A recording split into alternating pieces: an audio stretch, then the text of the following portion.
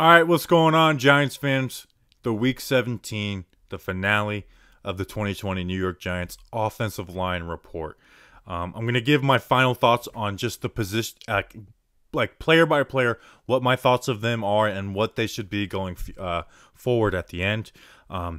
So, not going to do a ton of film. I have 6.5 minutes on Thomas, 8-9 minutes on Lemieux. I figured those two are the rookies, so we can give them a little shine towards a film on Week 17, the guys you want to see.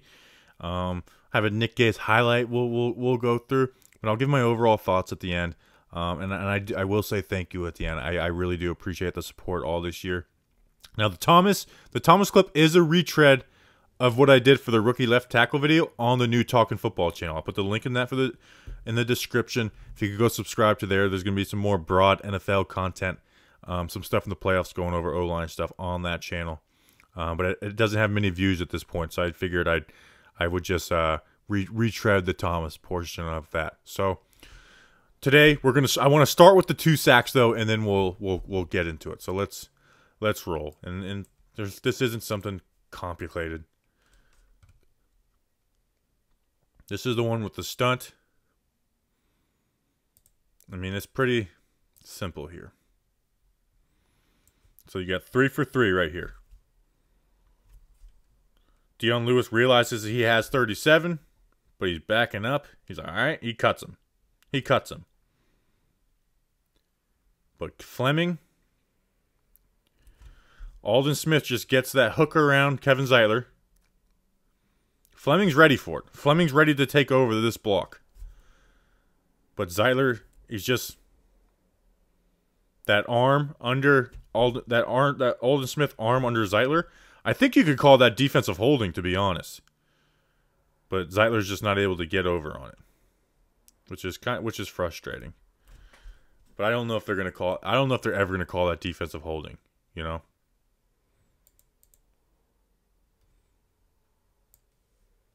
What the hell?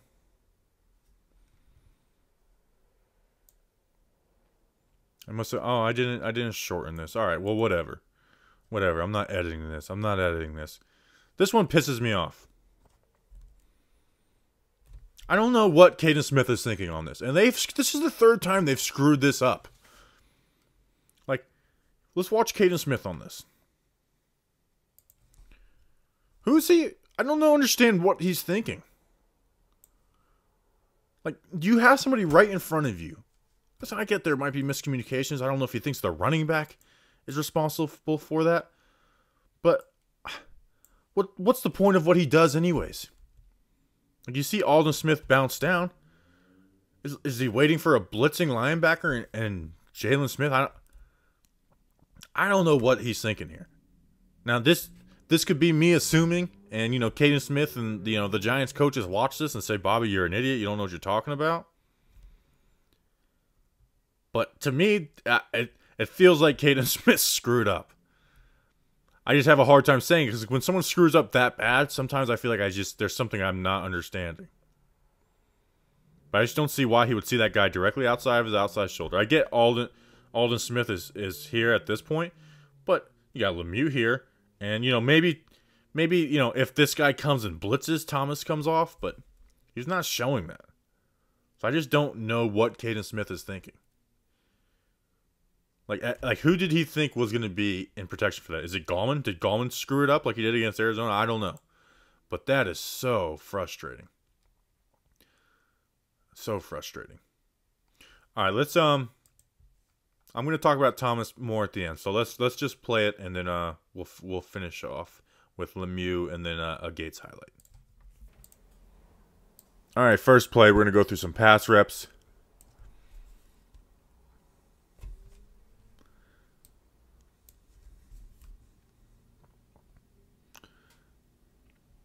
Good set. Keeps his hips square. Setting out towards him. And then the punch. Look as Randy Gregory goes for that hand swipe. The punch. Brings his hands back for that punch. And then reloads.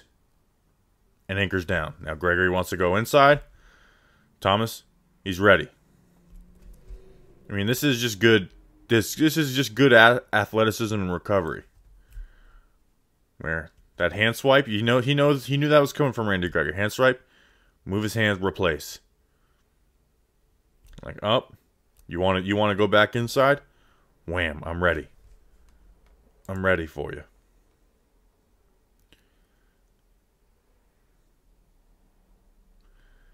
Just playing the piano. Again, we're starting at the line mark. Keeping his hips somewhat square. Open up his hips a little bit. Punches a little too early, but he doesn't overextend and lean. And he's only doing the one hand, so it's more of a feeler hand. So he's there. He's got his athleticism, so it's hard to see in the screen. Sorry, but you see DeMarcus Lawrence spins. He's hoping at this point that the first time they matched up, that Andrew Thomas is leaning and sloppy, and he goes to spin, and Thomas is just there waiting. Like, dude, you're gonna have to do a better job than that. Ends up being a touchdown for the Giants. Again, this isn't like a perfect rep, but you can just tell how much more calm he is, man. Got the punch. He even gets his punch a little late. Usually he's early, late. Gregory gets into his chest. But he gets his hands inside, and the hands that are inside win. So Gregory tries to disengage, and Thomas is just there, ready.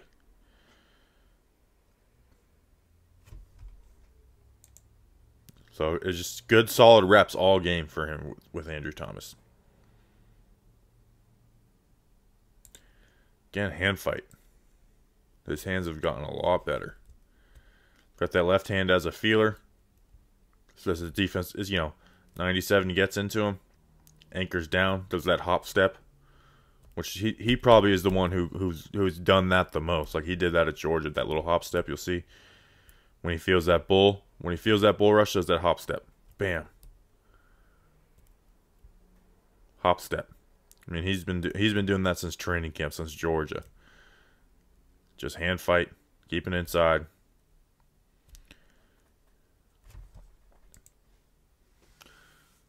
Good rep.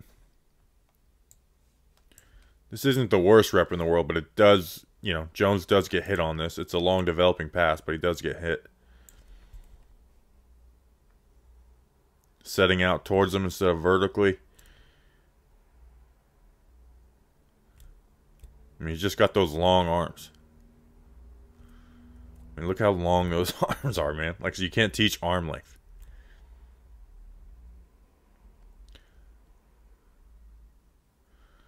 So Alden goes to, go inside. Instead of his foot dropping back down here and giving him a lane to the QB, the foot stays square. He just gets pushed back. I mean, and Jones is floating. So this isn't the worst rep in the world, but, probably his worst rep of the game. And in the run game, look what they did. Look what they did. I remember after like week 1 or week 2 in this video, I was like, come on, let these guys do this. They let him pull. And he did a good job, too. The guard screws this up. Does a good job. Listen, they say when you pull, you want to be able to smell these dudes' farts when you're running by. Tight around, that's tight around the corner. Engages on 92. The guard, Lemieux, should have went here. It could have been a really big play if he picks that up and you have a one-on-one with Gallman. But they let him pull, man. I like that. Let him use his athleticism. And he just this down block is beautiful. I mean, look where we're starting. And look where you're ending up. You're not letting the defensive lineman get in the backfield. You're just straight moving. This is just power. Power. And it allows your running back to run right off your ass. If the lead blocker 82 does a better job, you got yourself a nice little hole right here to go through. I mean, this is earth moving. I would say he's the most consistent in like movement. Now, part of it is the scheme. Like the Browns don't do a lot of this. The Jets don't even do a lot of this where they're closer to it. But I say he moves the guys the most. Good combo here. Just smart player.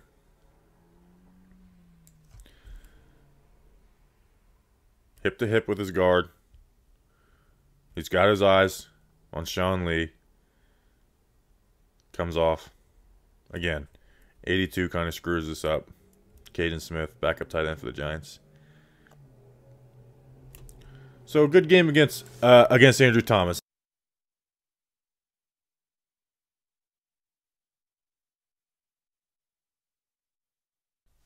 All right, Shane Lemieux in this game. In the past game, we'll go through. I thought he was all right for the most part. He did have a couple bad plays, but that's to be expected at this point with Lemieux. In the run game, though, the one-on-one run blocks were good. Nothing spectacular. He's been pretty consistent though in the run game, and especially as a puller in this game. It was he had some missed assignments. It wasn't like he wasn't knowing how to block. He just had some missed assignments. And there's one play where it looks like he missed the assignment, but the defense kind of counters it pretty well. So we'll go through it, and then we'll talk about it. Talk about him as a player.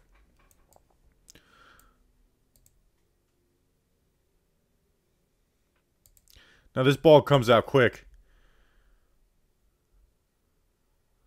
but he places his hands a little bit right now because of his short arms. He's gonna have to get a little more violent with that punch. But I like the way he breaks his you see he's got this defensive lineman's got his hands on him. That's really Lemieux's biggest issue is he can't get the guy's hands off him sometimes. Watch how he has his hands inside and he breaks them off of him. And then puts them back inside. Hand replacement. I mean, he's pretty good at that. It's about being consistent with it with his feet at the same time. Here's against Aldon Smith. I mean, he's just there with him the whole step of the way. Whole step of the way. What does that even mean?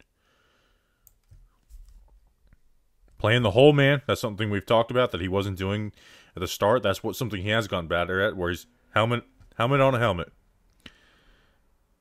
Hand replacement. Got that right hand. Left hand. Back. Just look, he's got that left hand stabbed out. Right hand ready for any kind of counter.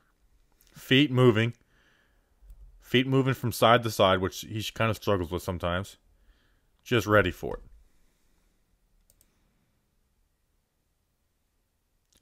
Now here's where Aldon Smith gets him. This was the bad play. I mean, Aldon Smith, he's a really good defensive end, so it's not a great matchup anyways. But he's playing, mostly basically the full man. And that's where he needs to get a little more violent on that first punch. Instead of placing his hands. Because Aldon Smith just takes those hands and rips right through. Or, is able to, not even a full swim. He's just able to get his hands off of him. And I get he has short arms versus Aldon Smith, who, is an athletic freak. But when you're going against a guy like Aldon Smith, like that last play, you got to have your feet ready. You got to realize that as soon as you strike, he's going to have something for you. So have those feet ready.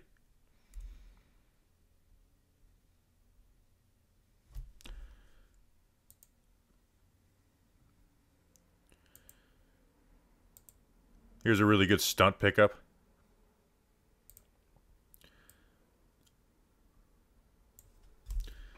So this is again with Aldon Smith. Ready? Forces it off. Stays with it. Make sure Gates has his guy. And as soon as the other defensive lineman loops around, I think that's DeMarcus Lawrence, he's ready. He doesn't have, he's not facing, to the right where this guy can, or Lawrence can loop around. Just steady, calm, cool, collected. So that's all I wanted to hit on the pass game. Here's in the run game, man. It was kind of brutal. So like I said, this isn't about him, being athletic enough. His hand strike strength. This is just the wrong assignment. And I get what he's looking at is hey, I have 92, but watch what happens because 192 is just reads it a little slow and Sean Lee comes over the top. He goes to 92. But his job now that Sean Lee has flowed over the top, is to pick up Sean Lee, and then by the time he gets there, Lee's making the tackle. So, I think this is the first time all year they had Andrew Thomas pull to the opposite side. And he does a good job. But Lemieux screws that up. I mean, if Lemieux is able to make that block, if he hits right here, well, I mean, this is still a good run. But, Gallman has here. And if Lee stays here and Shane Lemieux seals him off and Gallman has a one-on-one with 30 and gets himself, maybe an extra few yards, but Gallman turned that into 8 yards. So at the end of the day, it was a good run play. So this is a play they did earlier in the year against Philly. This is called Squirm. And this defensive lineman screws it up. Because what they're trying to do is leave 2 unblocked players, but they want to influence this defensive end to get upfield and then leave him unblocked as the trap for Shane Lemieux. But what the issue is watch. Kevin Zeitler's not trying to block this guy. See how he rips through? Like, Kevin Zeitler's not trying to block this guy. He's trying to get through to this linebacker. The idea of this is to leave both these guys unblocked and just get Lawrence right here. And then you have Shane Lemieux come and trap him right here. And then that gives Alfred Morris this gap right here.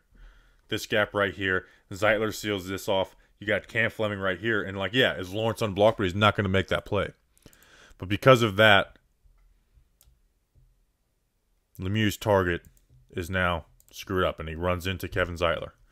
Now, you could say, well, if that happens, you got to be able to loop around. But, I mean, I think that's... I think that's... You're thinking of things in a perfect world, looking back at it in hindsight, not live action. Here's a good pull. I mean, that's a really nice pull by Shane Lemieux.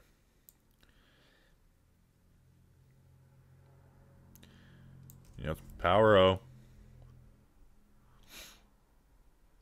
And this is good because, hey, this defensive end is slamming down. So instead of trying to get to his inside shoulder and then leaving to where Morris has a hole, or has to bounce it and then the defensive end's there, hit on his outside shoulder, Shane Lemieux. Caden is supposed to block here. Doesn't really, gets in front of him, but doesn't do a great job.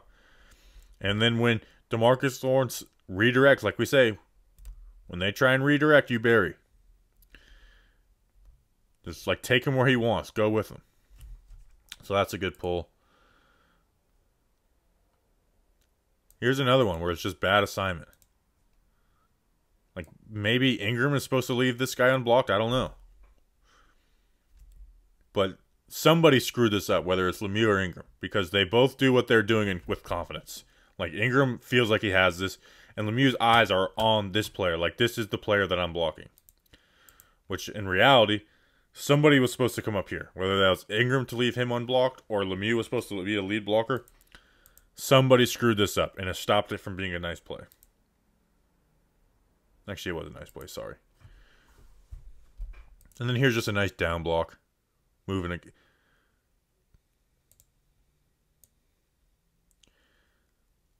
Look where we're starting. We're starting right under the football.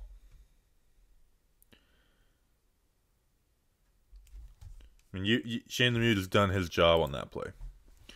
So, overall thoughts on Shane Lemieux for his rookie season. I thought for a guy picked in the 5th round that, was thrown in there, week 8 because of COVID for Will Hernandez, I thought he did good. I don't think he should be guaranteed a starting spot in 2021. I think you guys know where I stand with Will Hernandez, and we'll talk about it, the whole group as a whole at the end. But he showed you enough to be excited about what he can be. He plays mean. He plays with a nasty streak.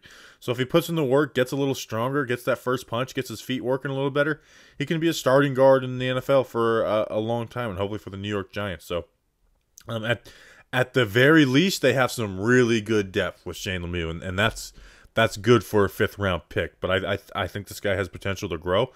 So I view Shane Lemieux's rookie season as a success. No matter what my thoughts of Will Hernandez are, I view Shane Lemieux's rookie season as a success. All right, I want to finish off the 2020 O-Line report clips with this. Let's watch our center. Who people were saying to bench for Spencer Pulley in week 2. Remember that? Remember we said we should bench that guy for Spencer Pulley? I love this guy. I'm sorry. He's he's my favorite player on this offense.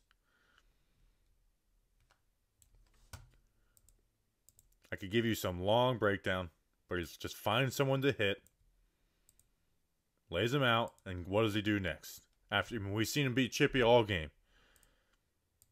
Just hey dude, hey Xavier, would you like dragons? You like That's a freaking picture right there. That is image of the year stuff right there for the New York Giants. Like, you like dragons? Man, I like that guy. I like that guy. So let's finish it off with just overall thoughts on the guys who played on the offensive line. Seven guys. We'll start with Andrew Thomas. Man, I do the rookie left tackle videos, and I don't know much about Tristan Wirfs. I haven't watched him a ton. But if you're looking at Jedrick Wills and Mekhi Becton and Andrew Thomas, you look at the second half of the season, Andrew Thomas, to me, is clearly better than Jedrick Wills, and I view him and Becton as the same. Now, I think Becton has a little higher ceiling just because he's a mammoth, although he does have injury issues. But their second halves of the season were pretty close, and you can argue that Thomas was better. I mean, look at Thomas versus Myles Garrett, where Becton struggled with Myles Garrett.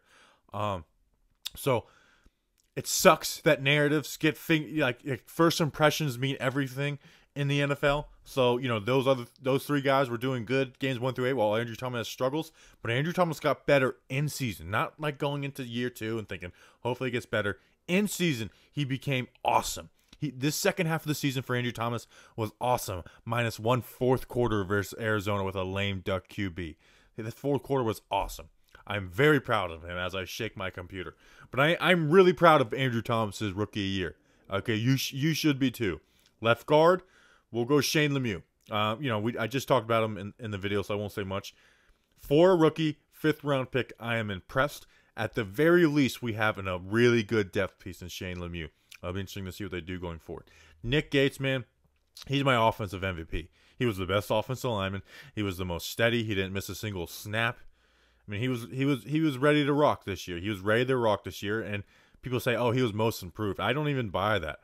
You know what? When he played last year at guard and tackle, he was usually the best offensive lineman on the field. I mean, that first game of his first start at right tackle for the Jets, he was the best offensive lineman that day. I even wrote a blog for SI when I was doing Giants Maven or whatever they call it. So, very proud of him. Kevin Zeitler wasn't he wasn't what I expected Kevin Zeitler to be. Okay, there was times where he messed up on stunts, and maybe that part of that was having Cam Fleming next to him. But there was times where I thought Zeitler struggled when he shouldn't. Week 1 against Pittsburgh was really bad, but you're not going to go off of that. If there's one position group that the COVID offseason does affect, it is the offensive line. Going forward with Zeitler's, I know his contract is huge, so they may have to work something out. But I also don't want to losing Kevin Zeitler makes the Giants' offensive line worse, so I don't want to do that. Cam Fleming got better as the year went along. It never looked pretty with Cam Fleming, but there was games where he did his job. Like I said, it kind of looked out of control. He was never good in the run game. But Cam Fleming wasn't meant to start 16 games. He was meant to be the backup because of Nate Solder. And honestly, if they didn't think Nate Solder was going to play this year, I bet you they'd probably bring back Mike Remmers at right tackle. But, Mike Remmers didn't want to be a backup for the New York Giants, I don't think. Now, that's a lot of speculation. Will Hernandez, he has to go into 2021 as a starter or on another team. I don't know what the behind the scenes stuff is, but he is too good of a player to start a season on the bench. I'm sorry. He's a good pass blocker. He's a good run blocker. He's an above average guard. He's not going to live up to those second round hopes that we had where he's going to be, an all-pro Pro Bowl guard. He's not going to do that, but he is a solid, good guard that would start on almost every team. So I don't know what's going on behind the scenes or if there's anything behind the scenes at all. But I don't think the New York Giants can go into 2021 with him not as a starter. Either start him or move on from him. And then Matt Parrott has some stuff to work on, but it's stuff that is very fixable. And the guy, he just has natural strength, natural athleticism. And if he can not open up the hips a little too early, work on his punch, those things are very correctable. He may be the starting right tackle week 1. He's got to work on it, though. He's got to work on it. He hasn't proven it yet. But, I mean, almost every Matt Parrott game, we left thinking positive of him. So, listen, I'm not predicting this offensive line to be great in 2021. I think Andrew Thomas will be great. I think Nick Gates will be a top 10 center. We'll see what happens with Zeitler, with Hernandez, the guard spot, and then right tackle is a hole right now. I do view right tackle as a hole. Doesn't mean Matt Parrott can't develop into that guy. So I appreciate you guys watching these videos this year. I did this on a whim because of that Pittsburgh game. I remember everyone's blaming the O-line. The O-line surely didn't play good in that game. But a lot of like Saquon's issues in that game where they just didn't block anybody on the backside. And I just wanted to bring context to it. I was like, hey, let me try this video. And you guys liked it. And I think it's because it is the position I know the most. So I think it shows that I'm passionate about it. I'm at least semi-good at this. So I really do appreciate the support for this. There's going to be more O-line content on the Talkin' Football channel. I'll put the link for that in the description. We're going to be doing a lot of fun off-season stuff. I'm going to the Senior Bowl practices in a couple weeks. So hopefully I'll be able to do some breakdowns of those guys and their one-on-one drills. So thank you for supporting this year. Appreciate you guys. See you week 1 next year. Let's go Big Blue.